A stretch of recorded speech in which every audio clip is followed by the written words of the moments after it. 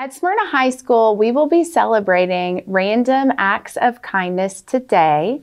All week long, teachers have been submitting names of students that they've noticed throughout the year have just been exceptionally kind. We're going to be drawing for Sonic gift cards this afternoon, and we will be announcing those. Also, the counselors will be in the lunchroom today with just a little small random act of kindness to pass out.